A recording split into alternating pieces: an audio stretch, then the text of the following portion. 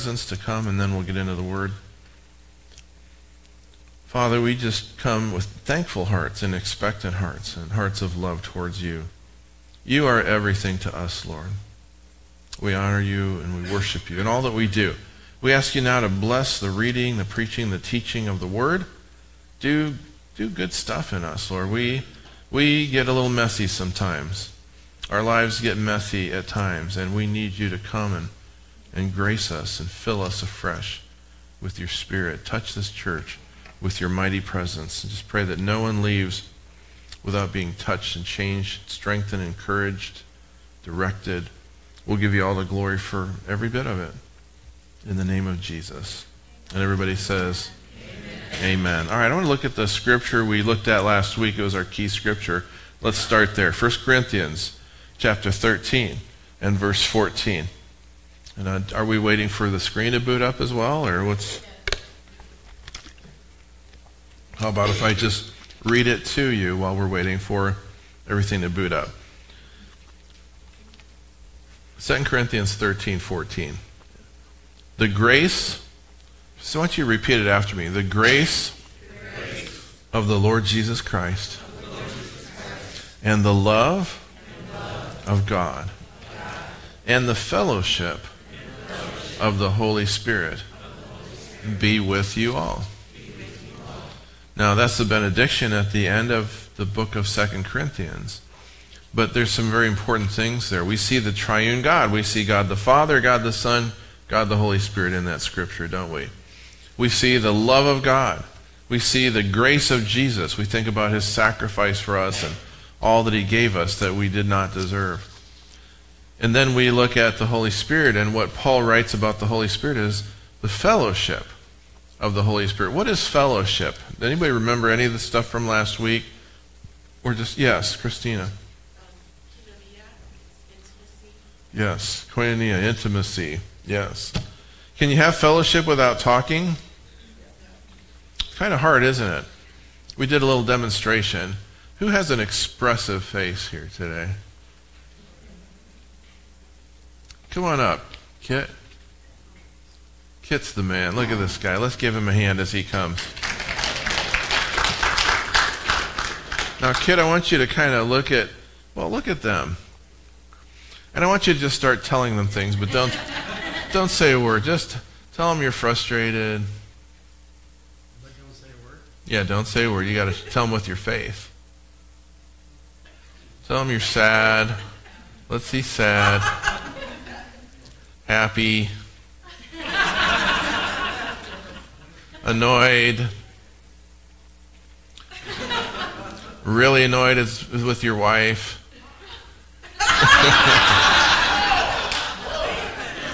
Yeah. Right. Yeah. Is that good? So far. Show them surprise.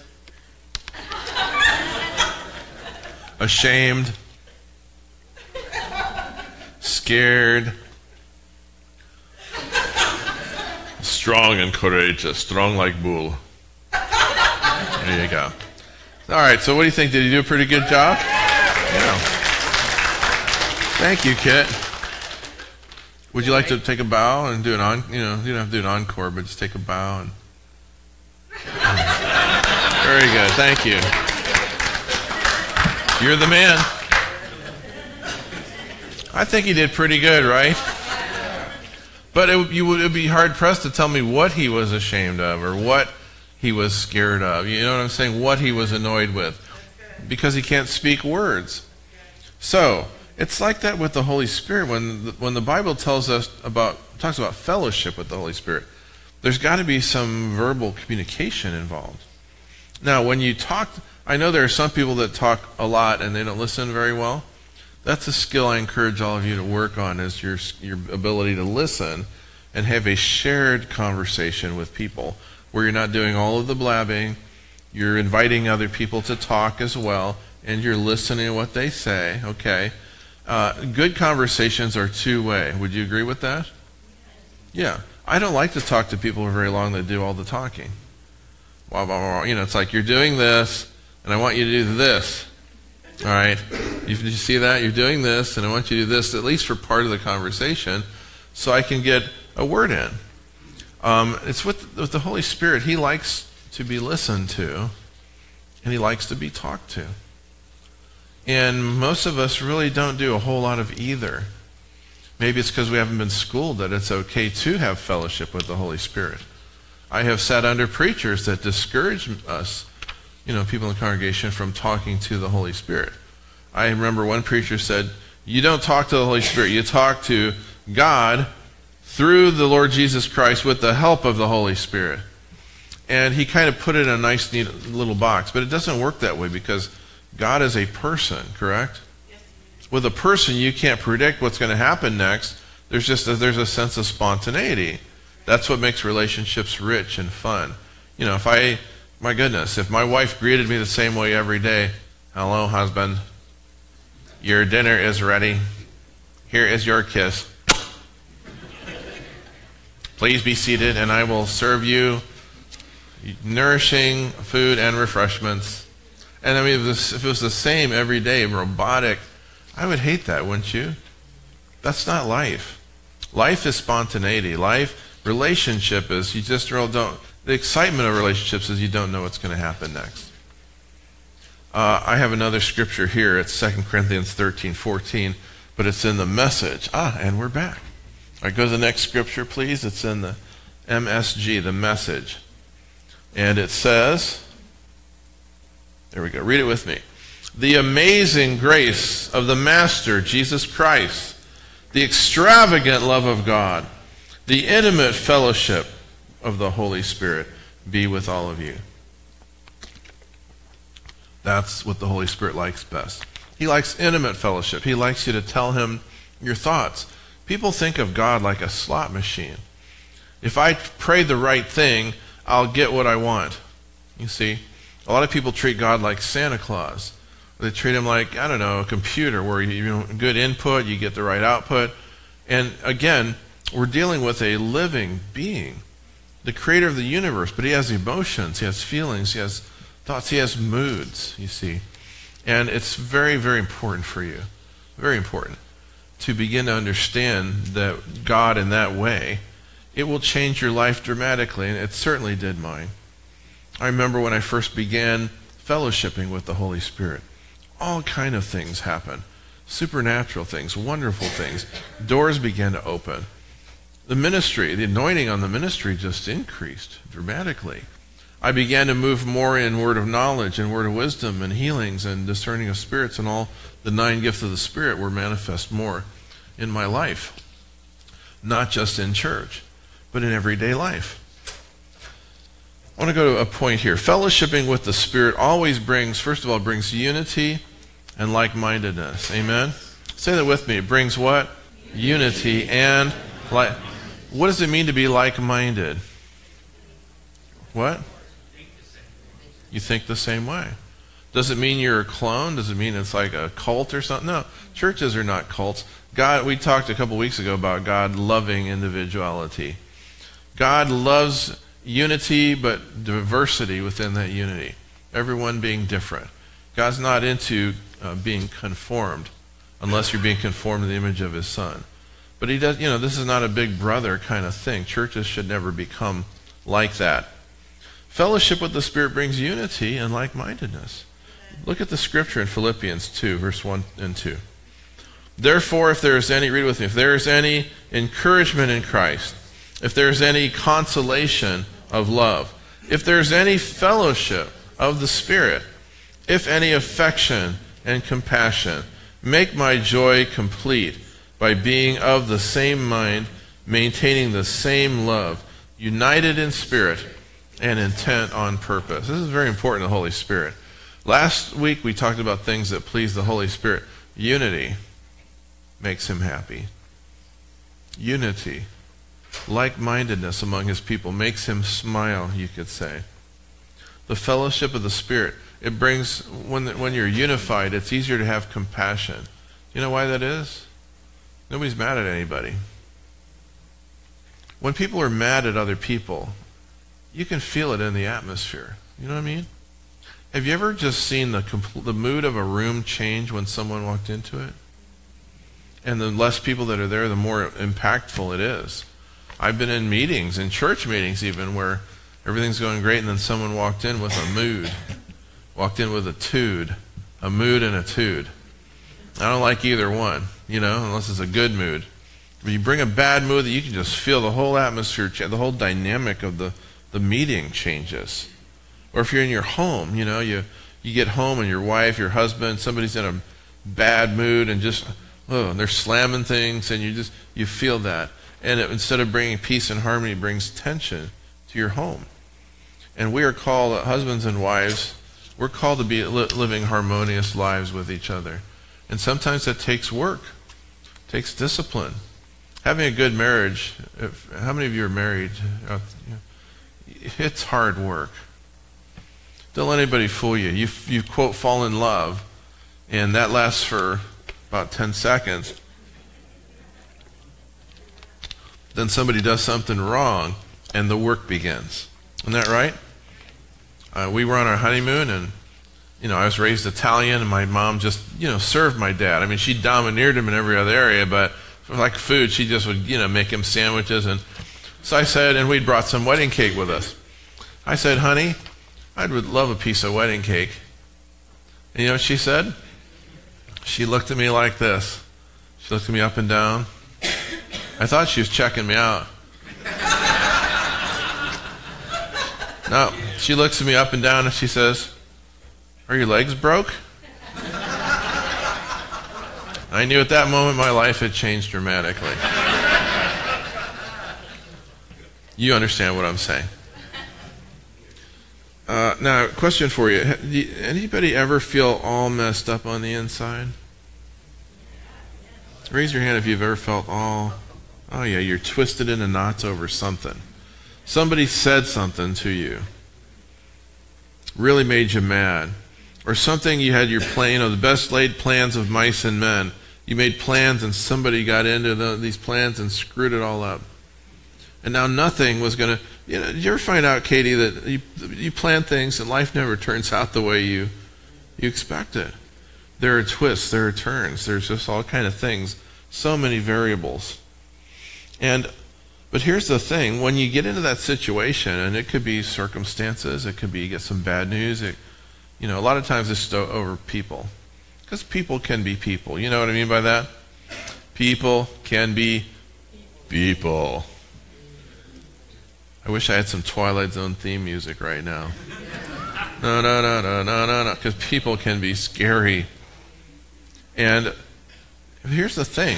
In any of these situations where you're twisted in knots, your stomach is tight, your shoulders are tight, and you can't stop thinking about this bad thing, I have found that if you just bring it to the Holy Spirit, just start talking to Him about it. Hallelujah. It starts to change. Sometimes slowly, amen, but it starts to change. That thing that looks so, it's got you all twisted up, you start to feel your stomach start to untwist. You're talking it out with the greatest counselor ever.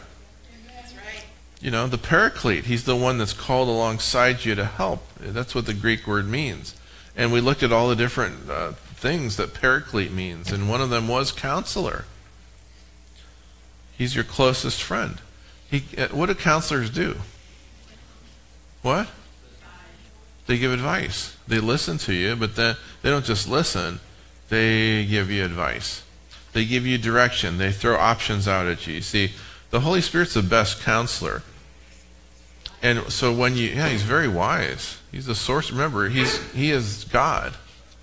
Everybody say with the Holy Spirit is God, just as much as the Father is God, and just as much as the Son is God. Dave, is that good doctrine? Yeah. The three persons of the Godhead. They are three, yet they are a united one. Each has a different function. And the Holy Spirit has a certain function right now in this world and in our lives. One of those is counselor. So, now, when you talk to the Holy Spirit, you begin to fellowship with Him about that thing that's got you all twisted up. Let's be honest about it. We did foster care. We were a therapeutic foster care for 7 years. Remember all that fun, honey? Oh, yeah. The police knew our name. They were out to our house a number of times, depending on the kids and the problems they had. And so we found that some of our teenagers that we had, they felt more comfortable in strife and contention. So when our home was at the most peaceful and harmonious, you could see them getting worked up. They'd start working themselves up about something because that's how they were raised in their particular home. Fighting, arguing, and over nothing, over the littlest thing. It was like a ticking clock. You knew it was going to happen at some point, Danny, and there it was. Next thing you know, they're hollering, and we're just trying to, what's the word, honey, when you learn how to redirect them? Yeah. We had to learn how to, at one point, restrict them physically. It was quite a thing. And we learned a lot because we had to keep up 40 hours plus in education every year. So we learned a lot about the human psyche, what makes people do the things they do. I want to tell you, if you're somebody who needs strife regularly, you need to bring that to the cross over and over again. There's no other solution. I can't give you a magic formula other than you have to know. And I know you guys know me pretty well, most of you. And I'm not somebody who blows smoke at you. I'm not going to give you some dipsy-doodle teaching that if you were raised with strife and you regularly want to bring strife into your home or your relationships, you got to take that, you have to discipline yourself and take it to the cross. And say, God, I recognize this, but I take it to you. Holy Spirit, help me out. Show me why I'm doing this. And usually he'll tell you, well, because, you and your mom fought all the time, or whatever your thing was in your house. But if you do that, you will ruin your relationships, your marriage, and your relationships with your children, you see. It's very important. And so we take that to the Holy Ghost, and we talk to him. And he talks back to us. And it's a little formula. It's very simple. Everybody say, strife, bad. Rest, good. That simple? So when there's strife, you want to redirect yourself, the other person if possible. Being also your chief counselor, the Holy Spirit, and as you talk it out with him, I have found this, he will start to, if you just fellowship with him, just relax, get yourself a cup of whatever you like to drink, get in your easy chair, and just start talking to him about this thing that's got you worried and all twisted up, whatever it is. And here's what he will do, and I guarantee you, if you just keep fellowshipping with him, keep the discourse going, he will begin to unveil a plan to you. A plan to get you out of whatever you're in, or a plan to fix whatever is wrong, a plan to pull you out of the muck or the quicksand that you've gotten yourself into or someone else has gotten you into. Or he'll help you, he'll show you that, there are times when he's told me, you need to just treat they're not going to change, whoever those people are that don't like you. And you need to treat them, other than forgiving them, you treat them as though they never existed in your life. And you move forward. And you ask God to give you grace to do that. Perhaps someday they will repent or apologize or whatever, but if you have strife that's attached to people, I can tell you sooner or later, if those people will not change, the Holy Spirit will say, you need to move on. They're not going to change. Stop going around this, what do you call it when you put a rat or a mouse in a wheel? Stop going around this hamster wheel. He'll show you what's wrong with you in a nice way, that why you want this. Why are you keeping this relationship? What's wrong with you? Honestly, I'm sorry. I'm not very pop culture psych, I've said to my boys, let me just say how I talk to my boys. She's laughing because she knows, she lived with it. If you don't do this, I will kill you. Problem was solved. Didn't need to see a shrink. You know what I'm saying? You do this again, you'll be dead. I'll slap your face right off of your head. You'll be standing there like this, because your mouth, your eyeballs will be laying somewhere over this area. They knew me well enough to know I would do it. And so, you know what I'm saying? So there's really no other way than bringing these things to God. Bring your life before Him in your ministry. And sometimes He will give you a hard word. Hey, what was that? Shame on you in that sound booth. I wasn't smiling like that when I said those things to my kids.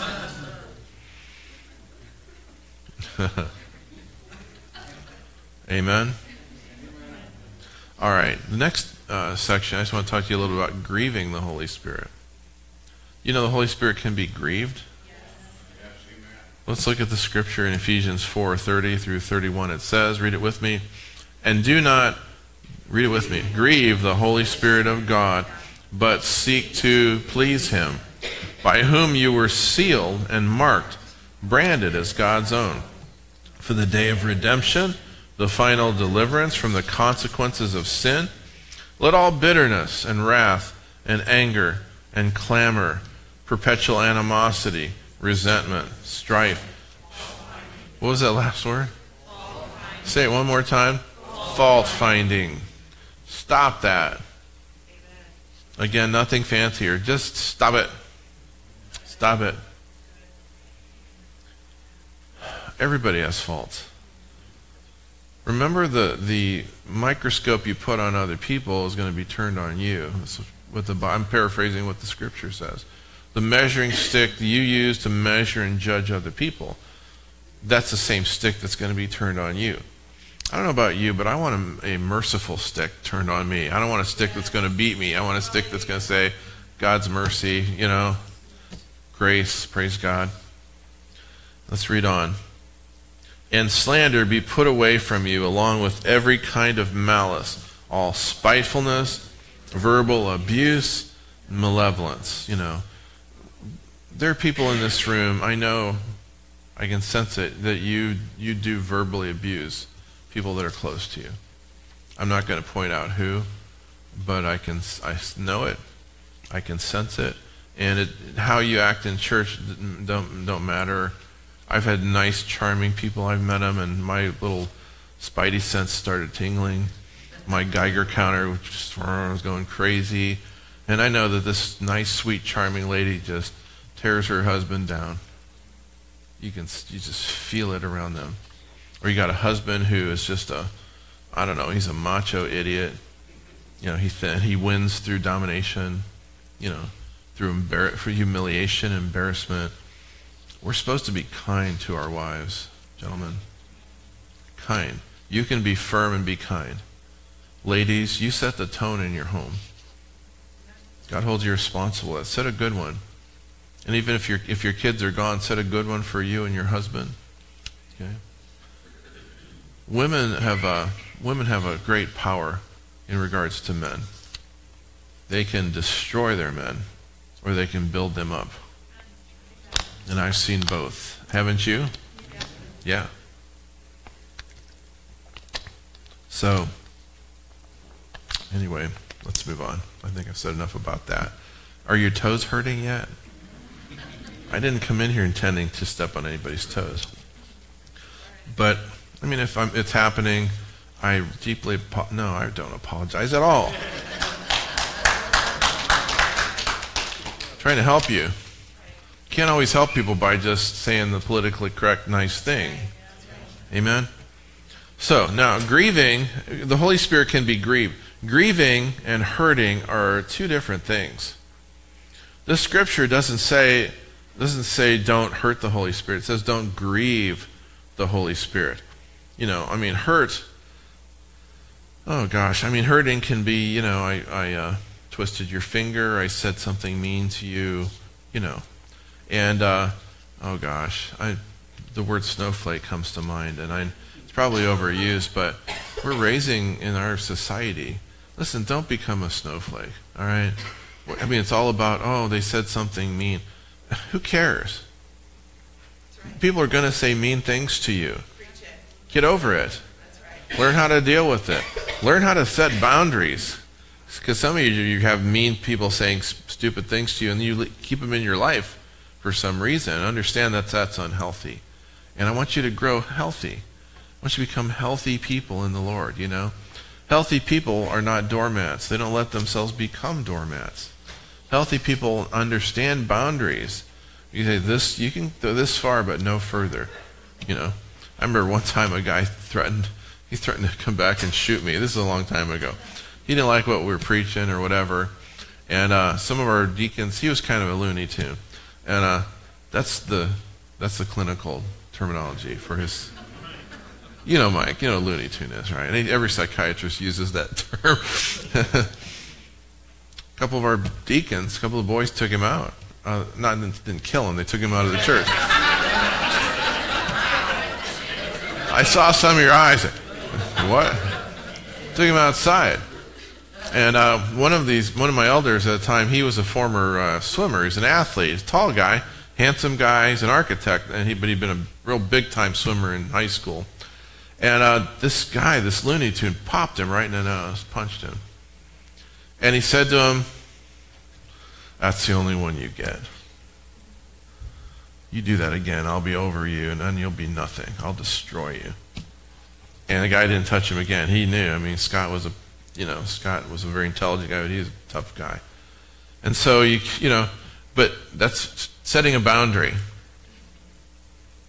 Some of us, we get verbally popped in the nose all the time, and we just take it. You know, the decisions you make as to who you will allow in your life and what you allow them to do with you or to you is going to determine the whole course of your future. It's also going to greatly affect how you feel about yourself. Amen. You know, God doesn't want a bunch of Christians running around with low self-esteem. He wants us to understand that we are fearfully and wonderfully made. We are His workmanship. I'm quoting Scripture now. We are His workmanship in Christ Jesus, okay? We are valuable to God, okay? And so it's important that we have not only respect for other people, but self-respect as well. If you don't respect you, why do you expect anybody else to? Amen? The word grieving comes from the word lupa in the Greek, which means to feel mental, emotional, and even physical pain. I had a friend years ago, and you could just tell there was problems, and so I got to talk to him a little bit. And he said, "Mike, I have clinical depression. I was diagnosed with clinical depression." And I said, "What is that?" And I don't know if the terminology has changed. This was back in the 90s, but he said, "Well, my psychiatrist told me that clinical depression can not only cause you mental and emotional pain, it can actually cause you physical pain. There are times I want to go to work and my body is racked with pain just from depression. There's nothing wrong with me physically, but I just feel pain all through my body." Did anybody know that? Did anybody know that? I never knew that until he told me that. How many of you knew that depression can cause physical pain? And some of it may have been demonic in his case. You know? I mean, demons can cause pain too. And they do exist, folks. And there are things that we can do or not do that allow them to have more sway, more authority in our lives. It's good to shut the door. It's good to be able to say what Jesus said. He said, "The prince of this world cometh, but he has nothing in me." See? He could have said, "He has nothing on me" as well. It's nothing on me. Okay? So if the devil has something or several things on you, it's going to allow demonic activity to come into your life and create havoc. That's why it's good. First of all, be in church. No matter what. Stop the crappy excuses. Nobody wants to hear them anymore. People do what they want to do. If you value what God says in His Word, to forsake not the assembling, you find a way to do that. Just like you find a way to play softball or bowl or do the other things you want to do in your life. "Well, you don't understand my job." Well, yeah, we all have had jobs. In the first place, I know some of you already I never took a job that took me out of church. And God always got me better jobs with higher pay. Okay, number one. But I was taught that. You may not have been taught that. Secondly, if you're in a job that takes you out of church, you want my advice? You don't want my advice? All right, I'll just move on. Anybody want my advice? Start looking for one that won't take you out of church and pray.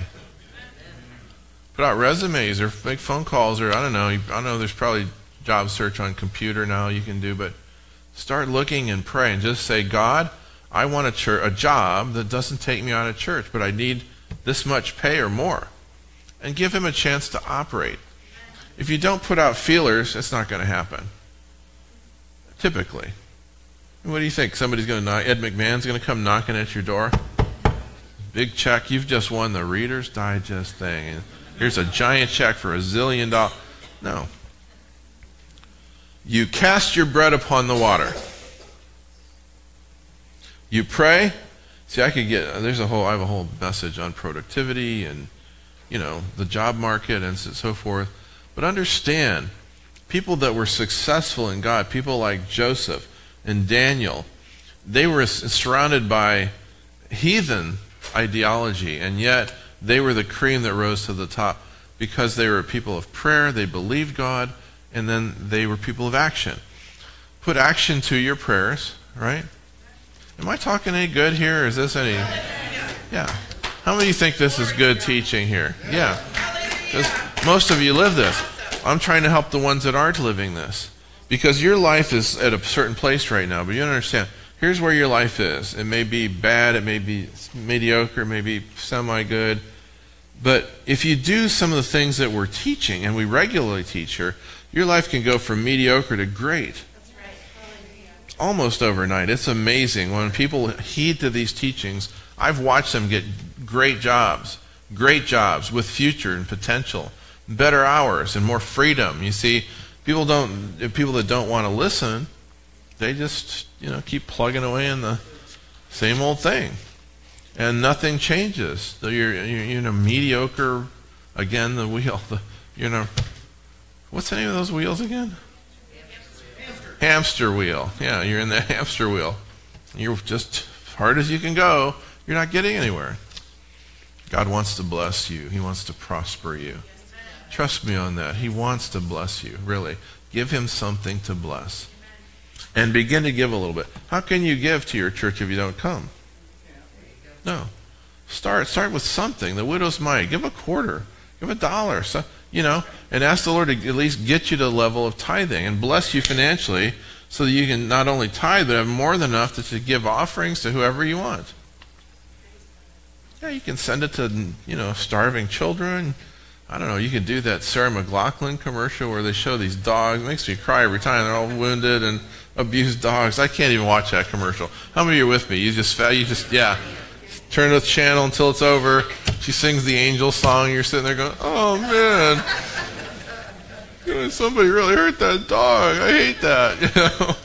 You know what I'm talking about. This time of year especially, you see that commercial a lot. All right, so the Holy Spirit can be grieved. He can also be quenched. This happens in churches pretty regularly. The quenching it was happening today at several points during praise and worship. And as a pastor and a worship leader, I can feel it. I'm going to talk about it a little bit. The Holy Spirit also can be vexed. What's vexed? I mean, anybody say to your wife or your husband, like, you vex me? Anybody say that this week? No. But it's somebody said that? Who said that? Oh, okay. Kind of the same thing. Vexing is an interesting word. Isaiah 63:10. Read it with me. It says, but they rebelled and vexed his Holy Spirit. Therefore he was turned to be their enemy and fought against them. You don't want the Holy Spirit to be your enemy. All right. Some translations use this Hebrew word and they call it grieved here. But in the original language, the meaning is different from the New Testament word where it says don't grieve the Holy Spirit. It means wearing down, troubling, and even afflicting someone, another person. You can't do this. You can't wear down and trouble and afflict a force, right? This again reinforces the fact that the Holy Spirit is a person. I can trouble you, Steve. I can afflict you. I can wear you down. But if you were just a a computer or something sitting there, I couldn't do that. Because there's no personality, there's no emotions, you see. How do Christians wound and chase the Holy Spirit? How do they vex him? How do they quench him? Anybody? Boy, that's a big one, isn't it? Yeah, the fault-finding thing.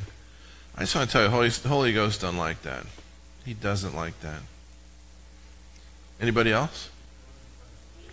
What's that? Running from him. Yeah, that's kind of a form of rebellion, isn't it? There's overt rebellion, like, I don't like you. But then there's the rebellion that I'm going to ignore you. And again, you're dealing with God here. I had 3 words. One is ignorance. There are people that really have not been taught how to not grieve or how to not vex or how to not quench the Holy Spirit or how it can happen. Other one is what we just talked about with Jason, is rebellion. Third one is just insensitivity. Insensitivity, you're not paying attention. And that was kind of happening this morning at different points. Pastor Sean came up to receive the offering. And there were several people who had to go, shh. That's disrespectful.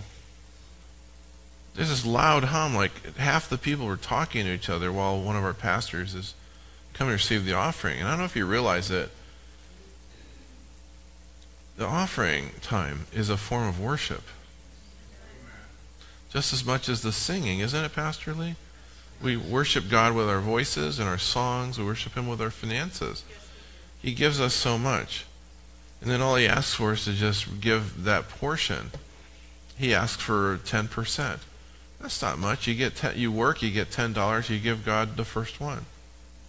You still got 9. You know, if you think of it that way, see, people get all hung up on these things. Giving to God, tithing, that's Christianity 101. That's kindergarten. If you're still struggling with that, you haven't graduated from kindergarten yet. You're like Jethro Bodine on the Clampets. Oh, yeah. I used to say that with I have 3 football. Out of my 5 boys, 3 of them were football players. Regularly, I would shake their heads, and I'd do my best Jed Clampett imitation. I'd go, something wrong with that boy. Remember that? I used to say it about Jethro.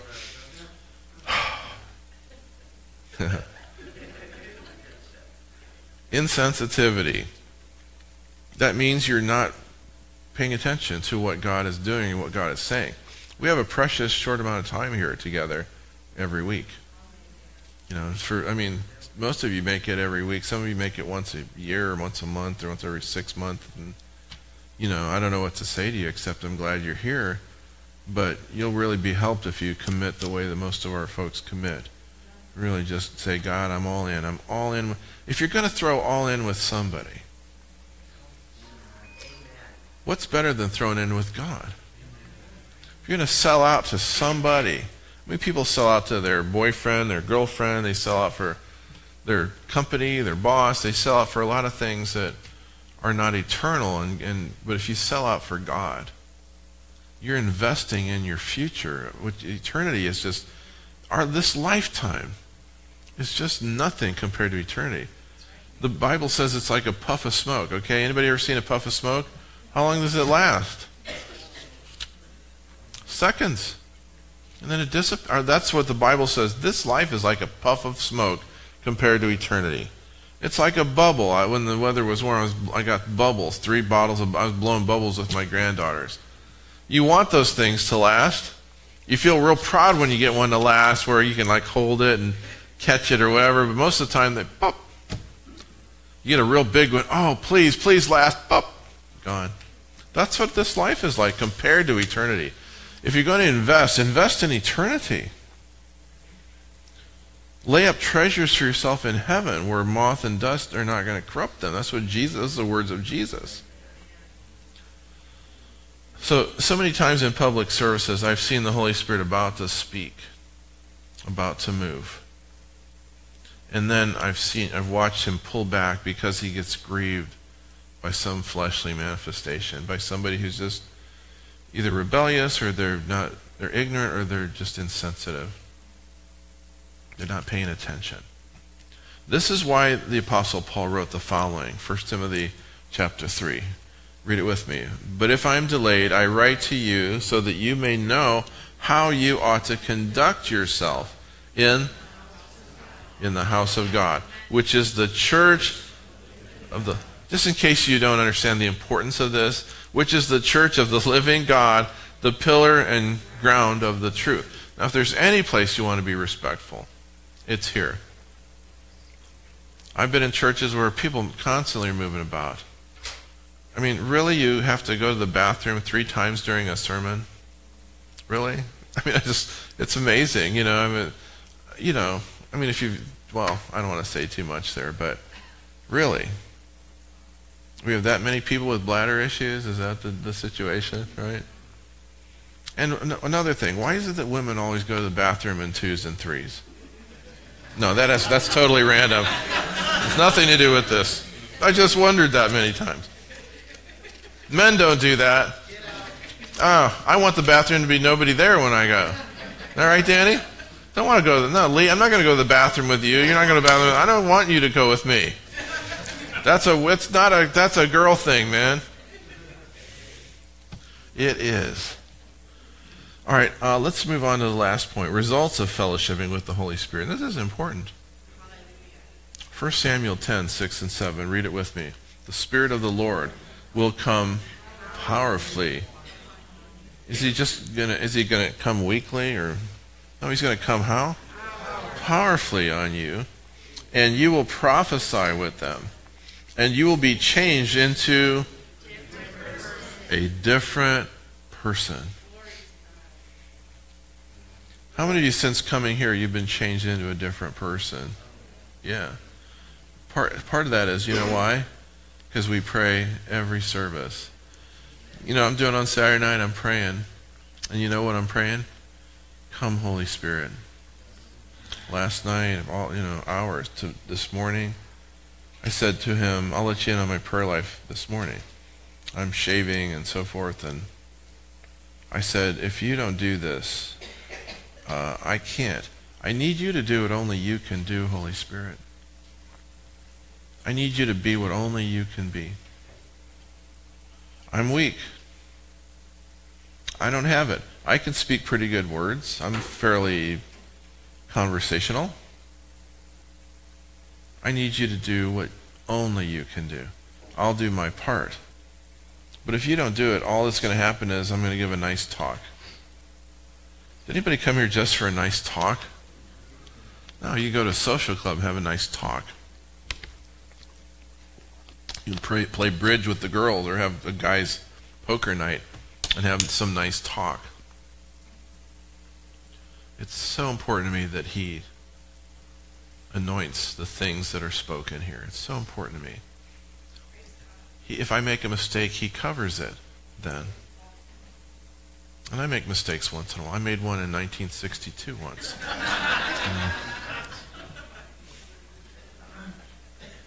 Now, verse 7. Read verse 7 with me.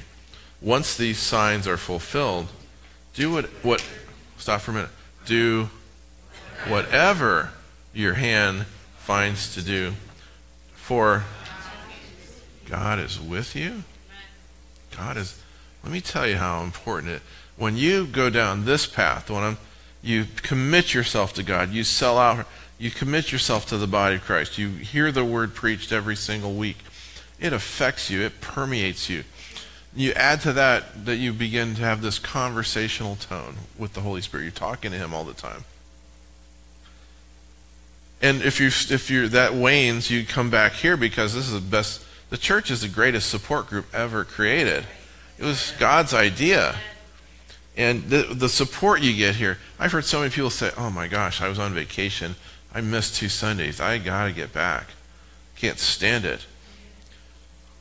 Well, they're addicted. But that's a good thing. Even in Corinthians, Paul wrote about Stephanus and Achaeus, how great it was that they were addicted to the ministry of the saints. It's an obsession, but it's a magnificent obsession. It's one that's going to lead you to heaven at the end of it all, you see. You get obsessed with all this other garbage, and it's gone. When you die, it's gone. Just being real with you. All the things you're all consumed with, when you die, it's gone. And you can go at any minute. My best friend, I got a call a few years ago. My best friend, he was a young guy. He's healthy, never had any prior issues. He was a truck driver. He was in a restroom in a truck stop, and he just dropped, and he was gone. Gone. You never know. And let me tell you, when that moment comes, you're going to wish that you'd invested in the kingdom of God instead of all the other excuses that you invested in. If you don't have that, here David encouraged himself in the Lord. There's nothing wrong with saying, God, and being honest, God, I don't have much heart for you right now. I don't feel like I have the kind of heart that Pastor talked about this morning, but I want it. Could you give it to me, please? Could you please give me a heart that's on fire for you? Could you give me a desire? And it's just be honest with him. God knows anyway. You ain't fooling him. What do you think you're going to put these secret thoughts in some lead-lined box? Because Superman's X-ray vision can't see through it. God, no, God knows. You may as well just admit it. Just turn to somebody next and say, you may as well just admit. Admit it.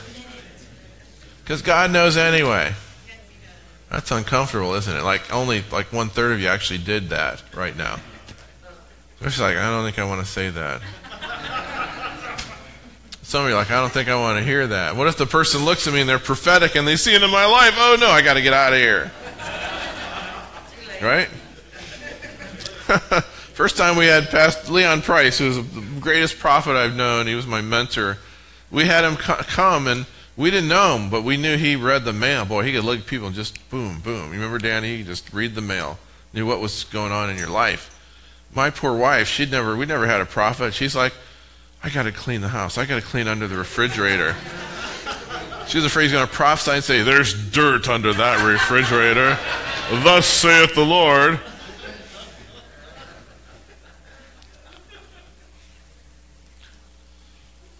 I got some good news for you here to close this message, and that, number one, you are not hopeless. I don't care what you think, you are not hopeless, no matter what's going on. Consistent fellowship with the Holy Spirit, mixed with a heart of obedience. You combine that with regular reading of the Word of God. You hear the Word of God preached regularly. You're in church. That changes you into a different person. Amy, you're a different person than when I met 20 years ago, aren't you? Completely changed. I know some of you. I don't have to read the mail. I know some of your history because I'm your pastor. You're completely different. Your life is in a totally different place than it would have been if you'd have just ignored God. Amen? Fellowship with the Holy Spirit does another amazing thing for you. It brings God's favor. Favor. What is favor? Huh? What? Blessing.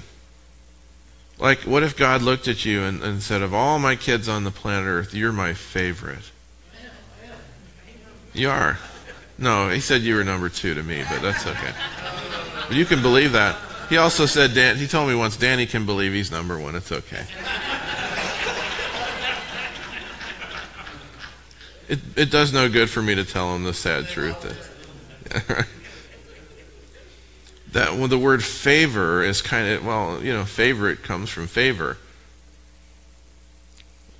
It's as if every one of us was God's favorite. That's how he treats us. But the ones that are successful in life are the ones who realize that. They believe it. They understand it. They grasp that God's favor is there for them. It's there for the taking. What if I had the winning lottery ticket sitting up here on the pulpit? I said, first one in the pulpit gets $10 million lottery ticket. Some of you guys would be elbowing each other in the mouth, tripping. I could see it now. Christina would be running up here. Esteban would tackle her. Abby would step on Esteban's back to get to the pulpit. Just get a flying leap to get the ticket. I can see it in my spirit.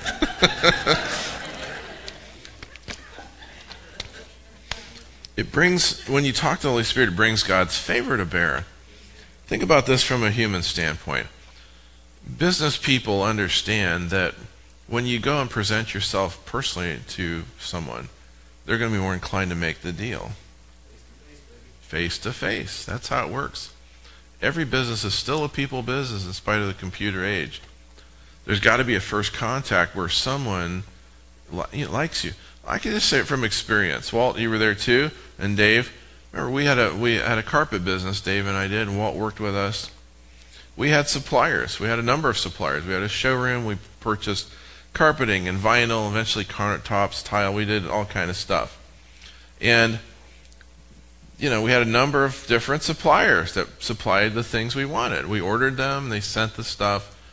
But if a guy came and talked to us and we liked him, you know what would happen?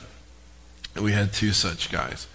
We would steer the customers towards their product because all the products are pretty much the same. All have their good points, their bad points. We'd find the best product, but with the guy we liked. What was happening? He had our favor. And we had two $100,000 accounts who loved us. We went to the show, Walt, remember? They wined us and dined us. Oh, we had great steaks. And then we got to see the market, all the new products once a year. It was favor.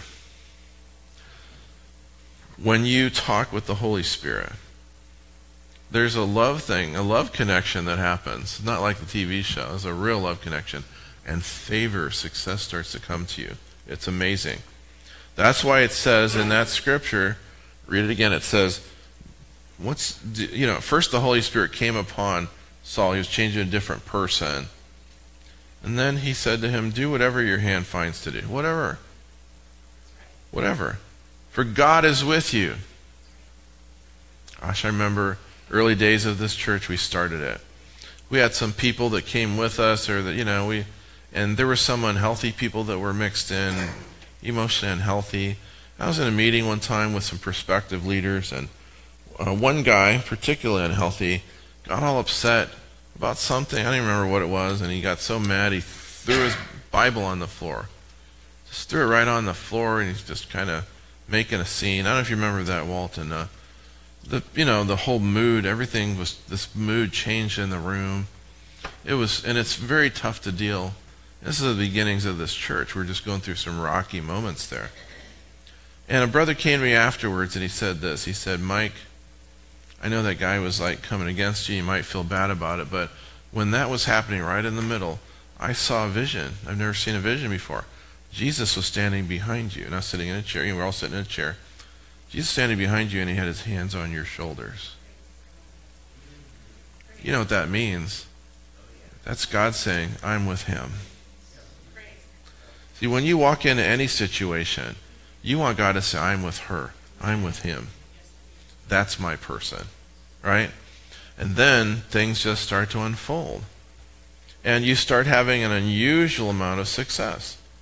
And sometimes honestly, I'm being really straight with you. Sometimes you succeed, and Cindy, you'll understand what I'm saying. You'll succeed in plans that you thought were kind of stupid to begin with.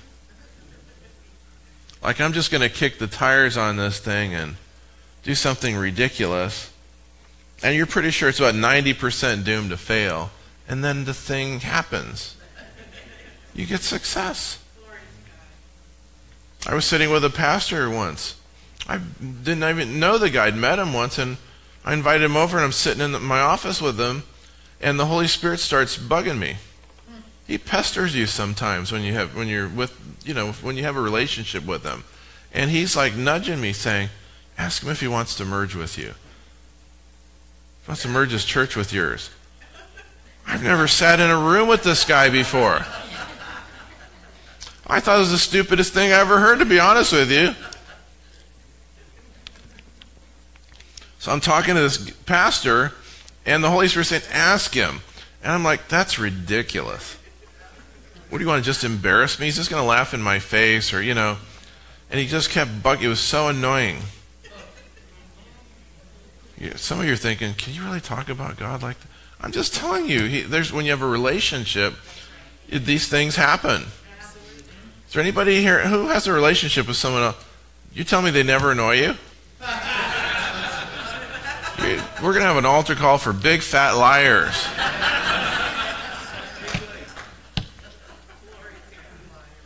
And so he was just really annoying me. It was like a pesky, like, finally, just to get him off my back, I'm going to suffer the embarrassment.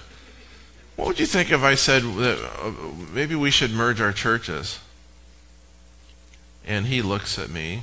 You have to understand, ours was the larger church, so it was understood that he was going to have to give up his role as the chief leader in his church. He's going to be that was understood. So that's what made the question all the more difficult. And he looks at me, almost like he was prepared for it, and he goes, yeah. Do you know how rare that is for a pastor to even consider merging? Most pastors are control. I'm just going to be honest. Most pastors are control freaks. No. Yes.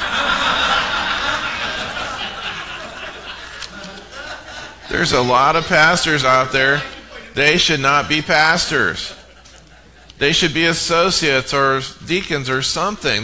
Because their churches are, if you have a church, I know like one brother used to go here, and he was my youth pastor one time. He's got a church, he's got, after 10, 12 years, there's 10 people.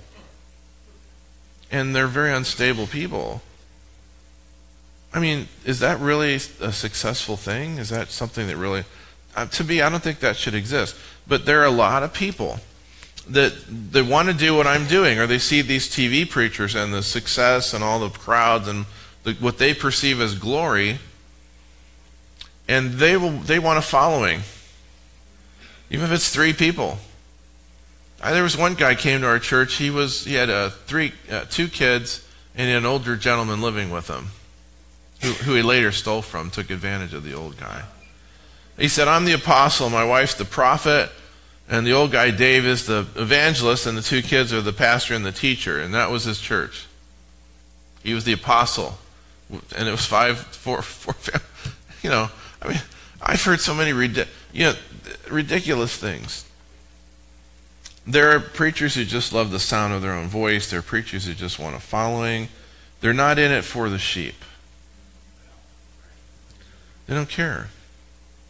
I've been under preachers like that I was just a means to an end. That's why I'm so careful. Like when we had a staff meeting last night, and Bill, that's why I was like, I don't want to presume that the worship team is going to do more than, because I know you guys work. Most of you work, you have jobs, you work hard. I'm very careful I want to care for people, not use them. You understand that there's a different way of thinking there. And I've been used by pastors who didn't care one thing about me, my marriage, my children, nothing. They just, whatever you give, they want more. You know what I'm talking about, Christina? No matter what you give of yourself, your time, your money, they want more. And they don't minister to you. They don't care. They'll call themselves your pastor, your apostle, whatever. They don't care about you. They are psychopaths, or what's the word I'm looking for, Cindy? They are sociopathic. That means they have no ability to really feel what other people feel. It's all about them. Everything revolves around their world. And so we don't want to be like that. But I want to tell you that if you will begin this wonderful adventure with the Holy Spirit, He will open doors for you of success. We started this church. We had nothing. A friend of mine, another pastor, says, Mike, you need to go talk to the Baptist church over there in Wesleyan in Barberton. Why? They're like there's 15 people. They want to close the church down. They don't know what to do with it.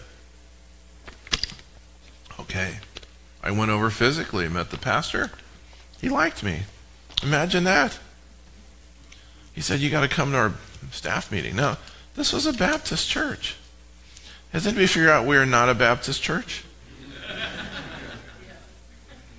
Yeah. They sang hymns. They had very traditional, Nobody was filled with the Spirit. Nobody had their prayer language. It was just a really straight-laced, but they had shrunk and shrunk. It's a lovely building, and I went, they asked questions, I shared what my vision, my heart was for the city. I went home, had another meeting next week, and I get a call around 1 o'clock, 1:30 from that pastor. You know what he says? He says, "Are you sitting down?" I said, "Yeah, why?" "They really like you. You talk because you talked to them. You talked on their level, and you shared your heart, honest and open. So basically, we want you to have this church. I forget what they want it for. It's like $75,000. It was worth $350,000. 3 acres, lovely little building, sweet. And the only reason they wanted that is they had several Baptist missions that they wanted to give the money to." I'm like, that's less than our rent payment where we are. Our mortgage would be less, and we would own this thing. Just walked right into that. Bang. That became the foundation that later we sold that and got our next building. Okay. And then our third building was the same way. I got word of mouth. It's actually Mike Brillhart was renting the place. You know Mike, and they wanted to move down to Manchester Road, and he told me about this thing. They just the same thing. It was a Church of Christ. They wanted $84,000 for missions. That's it. Well, then that building, some of you know the story. We had a fire. The building burnt down. This building that we paid $84,000 for. Is it all right if I talk about this? I want to show you what, because the whole time, my whole life was conversing with the Holy Spirit. That brings the favor of God. We had a fire. Now, we're not pyromaniacs. Nobody here set the fire. What happened was, again, I was in my office by myself, Mike, just me and the Holy Ghost, and my little dog, Mowgli, who was with me at the time. I'm going through some message notes, some old messages, and I found this building layout for a church building. And the building we're in, I didn't really like it. It had a lot of steps, and it was hard to get around. And it was a good location. It was on this road. And I said, "Am I going to ever get to build this building?" Just talking to the Holy Ghost. Am I going to get to build this? 2 weeks later, massive fire. Burnt to the ground. We had full replacement coverage. They wrote me a check. You're all ready, okay? This is favor. They wrote me a check for $650,000, insurance company, for a building we paid $84,000 for. That's pretty good equity, isn't it? We're only there for, a year or two, Lee? I mean, it wasn't very long we were there. We did pretty good over a couple of years. Anybody else here would like to make $600,000 over a 2-year period? Would you be happy with that? And that was what enabled us to build this, and there's a home on it, and the church, and I live in the home with my wife, and then we just bought this 2 acres back behind us. There's another home on that. Mark and Pammy live in there. There's a swimming pool, a deck, and we got a heater, so we can do baptisms anytime. I could do baptisms next week if it was 20 degrees. Just get some warm robes, you know what I'm saying, and just make a quick run into the house. But when you're in that water, it's going to be 90, however much we want it to be. It's amazing. We added parking. I mean, praise God. God's favor is amazing. But also his favor comes in ministry. When you talk to him, he talks back to you. And then when ministerial things come. Man, I was minding my own business in my office. And I was going through some visitor cards. We were doing a little outreach, and I got to one card. And the Holy Spirit says, "I want you to go visit this guy." It was a woman said, "My husband is bedridden. He is, what do you call it when you don't leave your house? He is, what? No, he was sick. He was an older man, and he's what? Shut-in, thank you. He was a shut-in. She wasn't. She was an older lady. She said, "My husband is a shut-in. I wonder if you would pray for him." And I had hundreds of cards who were doing outreach. The Holy Ghost says, "Go to him now. Go to him now." When I got there, I found out there was a whole lot more. She'd been praying for him for years and years, and he was a Methodist, and the church he grew up in said they taught him about God's wrath, but not about God's love. Nothing about God's mercy or his forgiveness. Okay? I got to talk to him about the love of God. He had never heard that. Then with tears, he and his wife knelt by his side. And this older man, his name was George, he received Christ. He'd never known Jesus all the years in the Methodist Church, never knew him. He thought he'd done too many bad things, that God could not love him, could not forgive him. He got saved gloriously right there. And then 6 months later, and we used to bring tapes and videos from our, she'd bring them home with her and he'd watch them. We'd visit him. And then 6 months later, I did his funeral, his homegoing. He went to be with Jesus. And she was a regular part of our church. All kind of exciting things like that can happen. One time the Holy Ghost said, go see this guy. His son had said, this guy was the worst father ever. He's an alcoholic. He had all boys. We all ran the streets in Portage Lakes. Every time I mentioned God, he curses God. Now he's sick, and it was an elder of mine. It was one of his boys. He said, you'll never reach him. You can visit him if you want to, but I can tell you, he's just going to yell at you, spit on you, until you get out. He doesn't want anything to do with God. And I got there, and I couldn't get to him right away for some reason. Then finally the day came where he said, now's the time. So he was in the hospital. I went, and you're going to think this is weird. All right, look at me and say, I promise to try not to think you're weird. When you talk to the Holy Spirit, supernatural things happen to you. I got to his room and I tried to walk in. I couldn't go in. So one time I said, Holy Spirit, go before me. The presence of God was so thick. It was like running into a force field. I couldn't get in the room. So I thought, I'm kind of ornery, so I took a few steps back. I figured I'll get a running start here. Bounce off of it. I said, God, you gonna let me in this room or not? And it was like the Holy Spirit was having fun, probably watching me just, like, oh, look, he's gonna hit his head again, Come here, angels, check this guy out. It was like a YouTube video, heavenly YouTube video went viral probably, I'm like, look at this weirdo trying to get into this room. And then finally, the third time I got in, and the presence of God was so thick, and this guy's his name was Lloyd. He opened his eyes. This mean, nasty guy had been cursing God all of his life.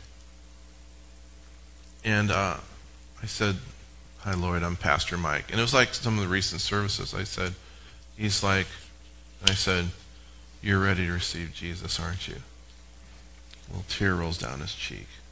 And he says, yeah. Received Christ that day. Very sick with cancer. He died a few months later, and we did his funeral. We were able to tell his whole family that even at the end of his life, he gave his heart to Christ. You live a supernatural life, and all you're doing is you're just having fun with the Holy Spirit. Just talking to him, and his favor comes upon you. And whatever you set your hand to, people get such consternation. Am I going to do the right thing? What do I do? This or that? What if I zig when I'm supposed to zag? And I never think like that. Do you know why? Yeah, I talk to the Holy Spirit, and I know that whatever I set my hand to, he's going to cause it to prosper. If I make mistakes, he redirects me in process. I don't worry about zigging versus zagging. Listen, God loves you too much to make you all, lose sleep over whether you should have teetered instead of tottering. You know what I'm saying? Forget about all that. That'll drive you crazy. Just talk to him. And then just do what you think he's saying to do the best you can and watch him open doors for you. It's not hard. It's easy. Jesus said that my yoke is what? Easy, and my burden is light. He's not going to overburden you. We're too dumb anyway. We're like just dumb little sheep. We just need, God, I'm too stupid to really deal with all this. Can you just make this happen for me? And then I walk in and everybody just falls all over themselves to give me what I want. That's true. I'm just telling you the truth. It's amazing, okay? All right.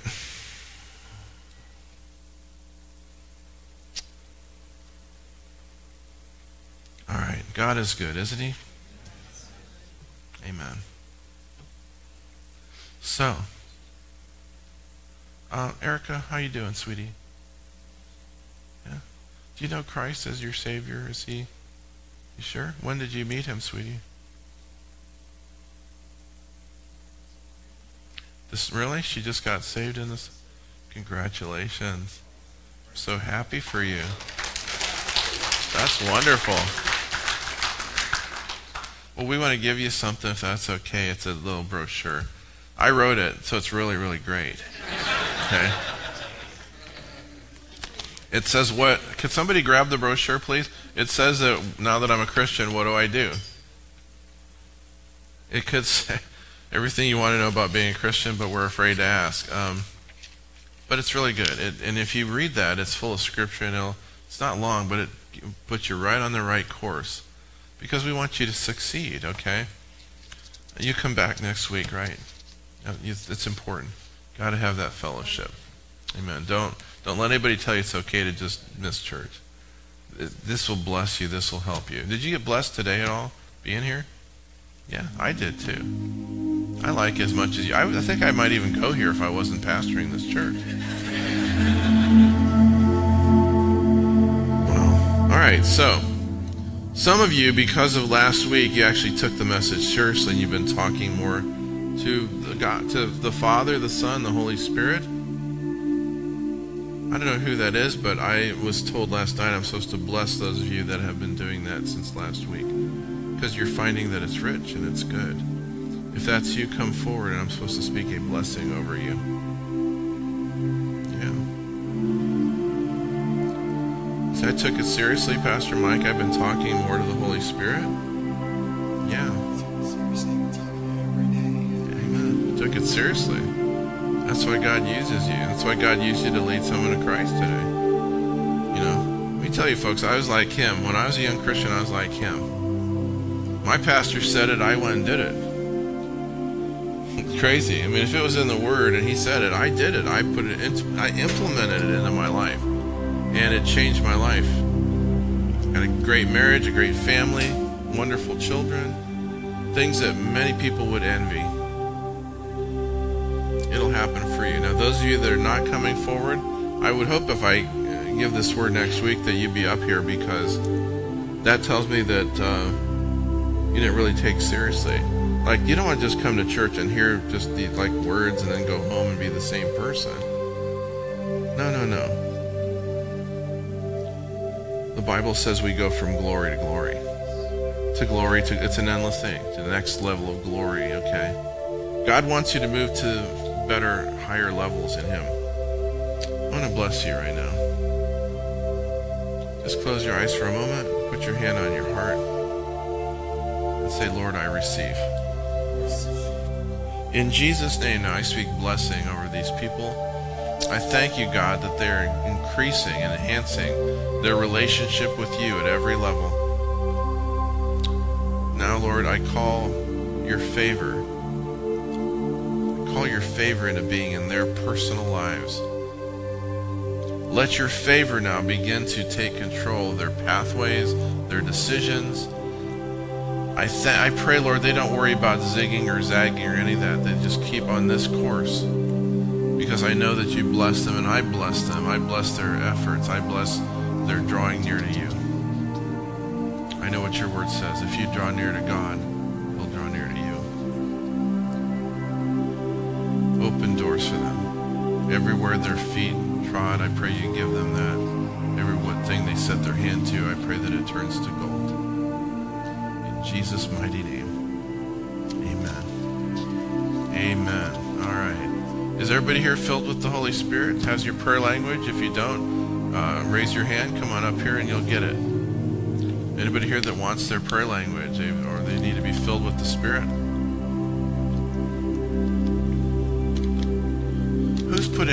Somebody's put in applications somewhere, and there's one or two. Who is that? Is it you, and who else? Was there somebody back here too? If you put an application or applications, and you're just trusting God to open doors for you, I want to pray for you. Praise the Lord. Is that you, darling? Oh, praise the Lord. Really? From where? Warren, good for you. We're happy that you're here. I'm going to get to you in a second then. And that's you. Who else? There's somebody else too that you've been looking for a better job or a new job. And is that you? Well, what are you waiting for? What are you waiting for? Come on up here. Where's Bernie at? He's what? Oh, he wasn't feeling good today. She wasn't. Okay. Sure, we'll include Bernie. Who wants to stand? You want to stand in for Bernie? All right, come on up here. All right, very good. All right, I need some ministry team up here, please.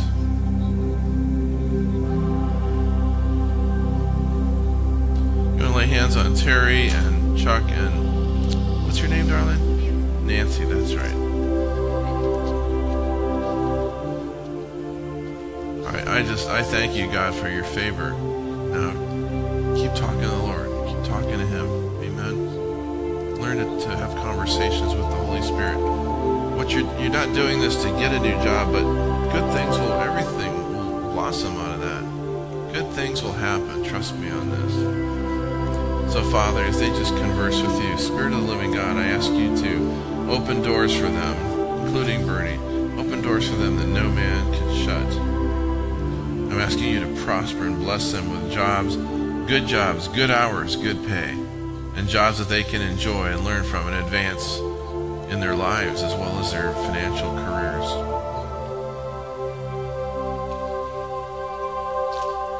Yeah, and the Lord says to you, when the doors open, walk boldly through them. Don't walk gingerly. You know what I mean? There's a difference. Walk with confidence through those doors. God wants you to understand that He is with you. He's going before you. His favor is upon you. Amen. Do whatever your hand finds to do, for God is with you. Praise the Lord. I just bless them in Jesus' name. All right, does anybody else want to be filled with the Holy Spirit today? Do you know about it? Do you know what it's about? Okay. Have you ever been prayed for before to receive the Holy Spirit? All right, come closer here, Dylan. Just come right over here, right here. Yeah. All right, very good. And I need some of you around to just lay hands on her. All right, so the baptism of the Holy Spirit is for increased power in your life. Power to be a witness for Him. Be a servant for God. It's something that happens after salvation. It's something where the Holy Spirit fills you, comes upon you, changes your life. There'll be a greater measure of joy, greater measure of peace. He also wants you to have a prayer language. You know what that is? Okay. In order for that to happen, it needs to be understood that you must do the speaking, that He will give you the utterance. The Bible says that they spoke as the Spirit gave utterance. That means you're going to hear some sounds and syllables, but it's important for you to be brave, be courageous, and speak them out. And don't be embarrassed all alone, because everybody around you is going to be doing this within a few moments as well. We've all crossed, how many of you all crossed this path and you have your prayer language, you're filled with the Holy Ghost? Yeah. How many think it's wonderful? Say amen. It is wonderful. And Jesus is right here because He's the one who baptizes you in the Spirit. He's the baptizer in the Holy Ghost. Okay. All right, so I'm going to pray a prayer, and then I'm going to ask you to repeat after me in English. And then when we're done, I want you to not speak English, no matter what.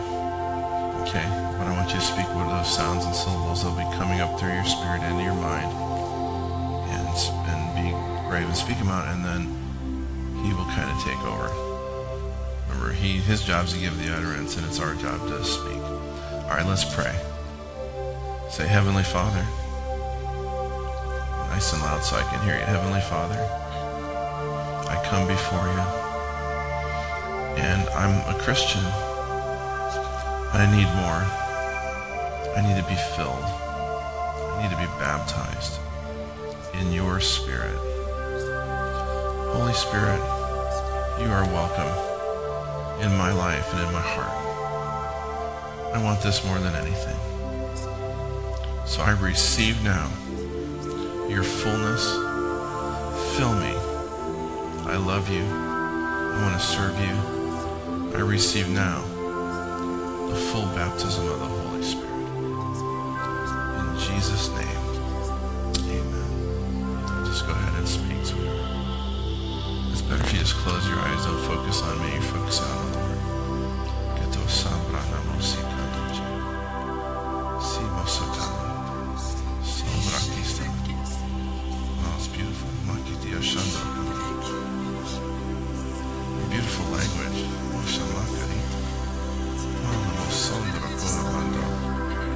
Isambre konda simbro shamakanda. Keep speaking, sweetheart. That's good. Mero kore maso.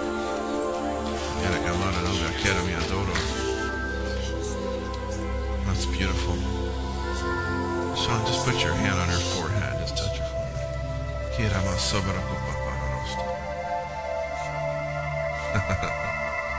Oh, praise God. That's lovely. God is good, isn't he, folks? Amen.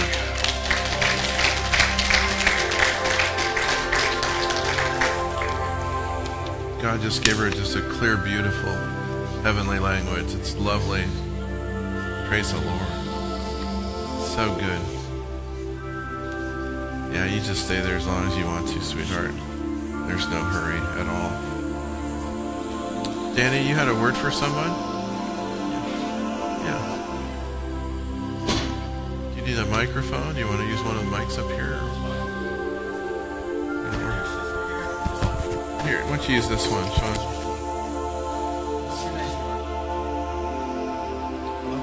What's your name, darling?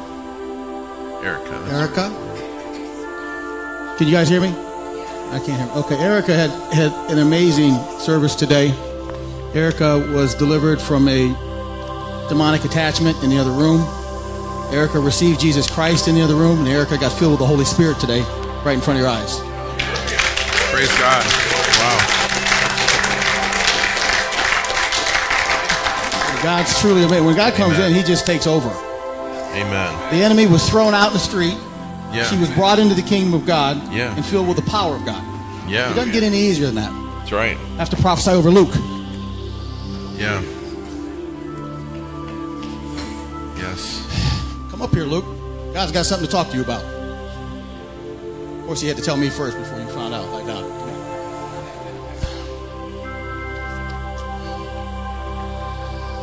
Relax. Come up here, buddy.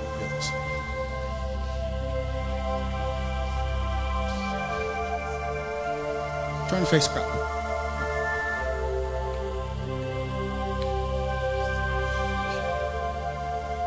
Luke, when I looked over at you this morning, the Lord started to speak to me about who you are in the kingdom and what he wants you to do. And then he started to talk to me about, he said, Luke, my son, the reason that it's not worked out, he said, because I've called you to the ministry. I've called you to be a missionary. I've called you to go to the four corners of the world in a business suit. He said, son, the reason that it didn't come together is because when you were young, I laid that upon your heart. That's why you have a desire to travel. He said, I put that desire in your heart. That's why it wouldn't come together. That's why you couldn't work it out. He said, son, you've come back into my house, and in my house, things are done decently and in order.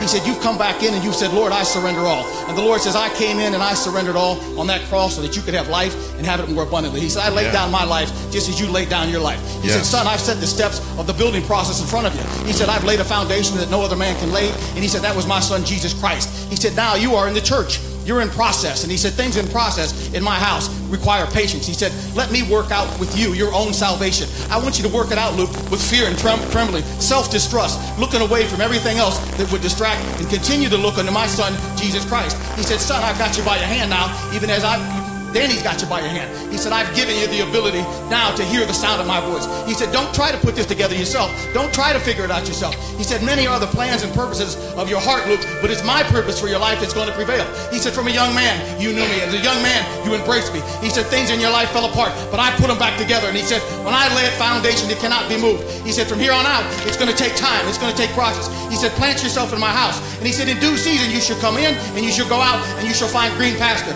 I'm causing faith to rise up in you right now, like the water that comes over the sandy beaches of the ocean. I'm causing faith to rise up. He said, put your hands up. Speak in your heavenly language. Dole, roke, le kotre, dote.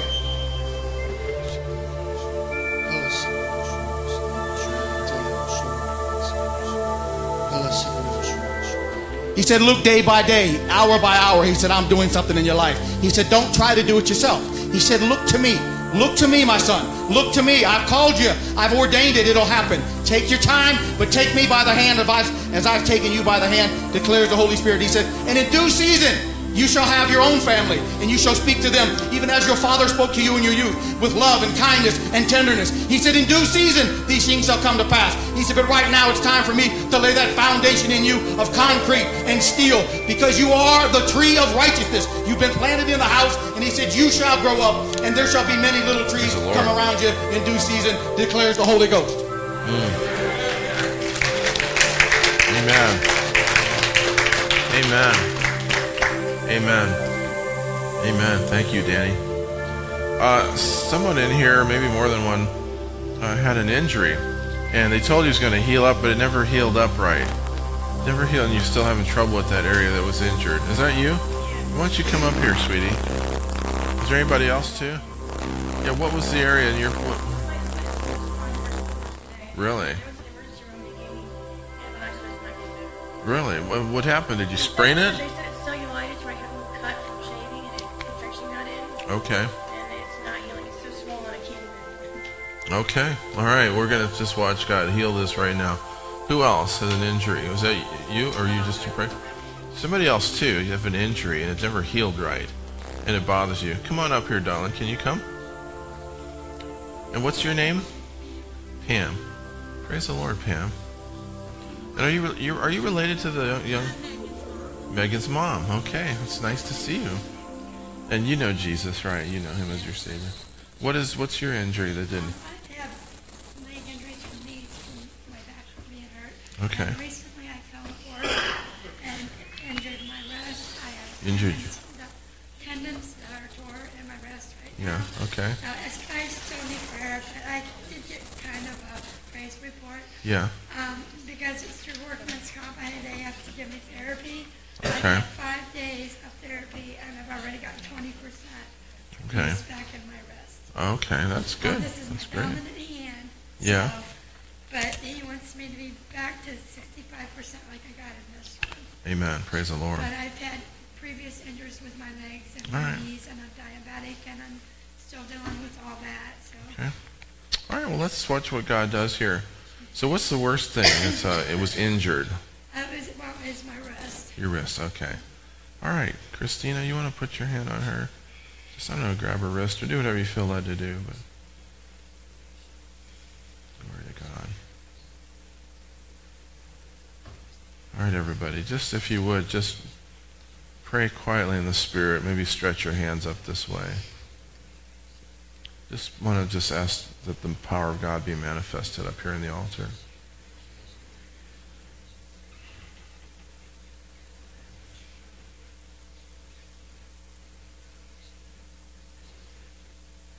Let it come.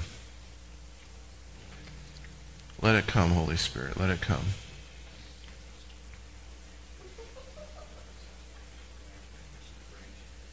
Let it come.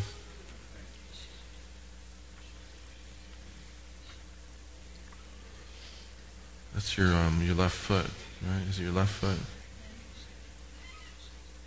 All right, in Jesus' name right now, I curse any infection in Amy's foot. Command it to leave her body right now in the name of Jesus. I speak life and health to her foot, to her leg, and really the rest of her body from head to toe. But right now we just focus on that area, and I just pray that healing virtue. Lord, we remember the woman with the issue of blood and how you said virtue has gone out from me when she touched you. And Amy's here to touch you, to receive healing from you. And so we focus our minds and our hearts and our prayers on her left foot. And we say, foot, be healed in the name of Jesus. No more pain. No more torment for our sister. In Jesus' name. And Christina, could you put your hand on her wrist there? And yeah. In the name of Jesus Christ, we speak life and health to that wrist and healing. God, I thank you that even now virtue is being released to Pam. For that area and for the rest, we speak to her blood sugar. We speak to her knee and her back. Every area, Lord, and we just ask that you would just Wow. Do a complete overhaul. She just needs a complete overhaul, Lord Jesus. We believe you to do it because you're the same yesterday, today, and forever. I thank you for healing our sister. We call her healed in the name of Christ. Everybody says, amen, amen, amen. Amen. Wow. God is good. God is so good, isn't he? Lily, how you doing, sweetie? How's your daughter? What's going on with her? Yeah, the one that was here. Oh, okay. Well, good church? Well, I'm glad she's in church. Praise the Lord. That's good. Amen. You doing okay? You need prayer for anything? Everything. All right, why don't you stand up right there in the aisle. I want a few of our ministry team to go over and speak a prophetic word over her. You guys don't all jump up at once. Ministry class. Speak the word of the Lord over her. Mike, how you doing? What about this Mike back here? How are you doing? Are you feeling better, Mike, up here? Mike Kozak? Yeah? We heard you had a little bit of a bout. Everything okay? Oh, that's all? Gee, she had you dead and buried. I mean, no. I'm glad. That's good, man. I'm glad. I was kidding about that. I don't want to start a fight here. That's good. I'm glad. Christian, how are you doing, Christian? Any more chest pain? Yeah? That can cause that, yeah. Well, we just pray right now, God, to we pray over his stress factor, Lord. Help him to process things in a way that's healthy so he doesn't have that anxiety that can cause the adrenaline, the chest pain. We come against that in the name of Jesus. We speak peace to his soul, to his spirit. Amen. In Jesus' name. And Sammy Joe, how are you doing? Yeah? Good. I'm glad. It's good to see you back in church. You were at movie night? You go, girl. Proud of you. That's the way to do it. That's the way to get off to a good start. Very proud of you. Praise the Lord. Yes, sir. What's up? Regina.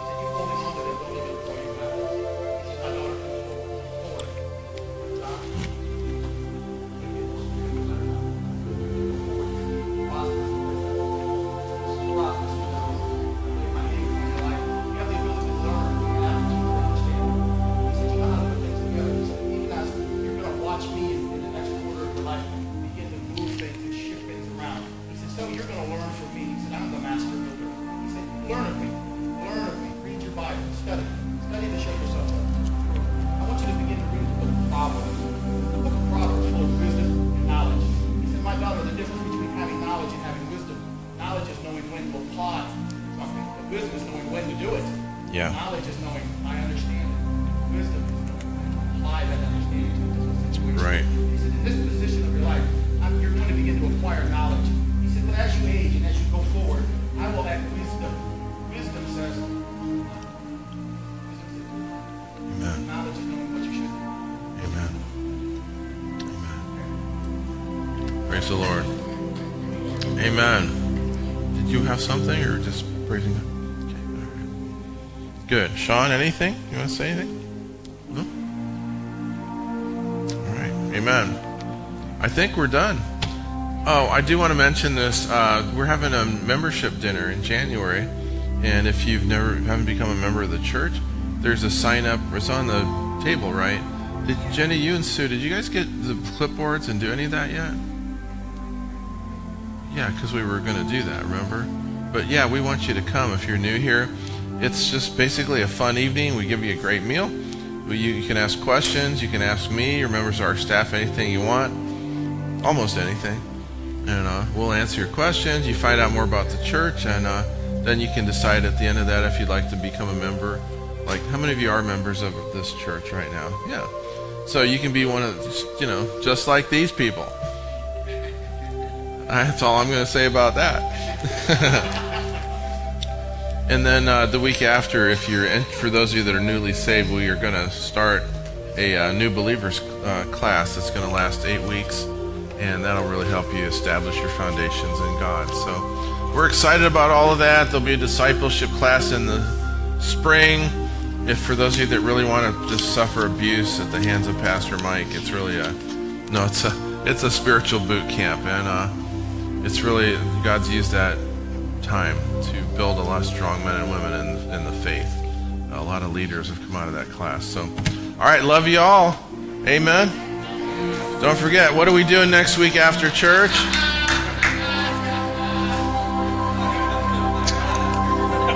What more can be said after that? Yeah, bring a dish, anything you want to cook, something good. It's your favorite dish, bring it. We're going to have a lot of fun. Prizes, good prizes will be given away. Yeah, we may even have a raffle. Yeah. All right, God bless you guys. We love you. Have a great week. We'll see you movie night this Wednesday.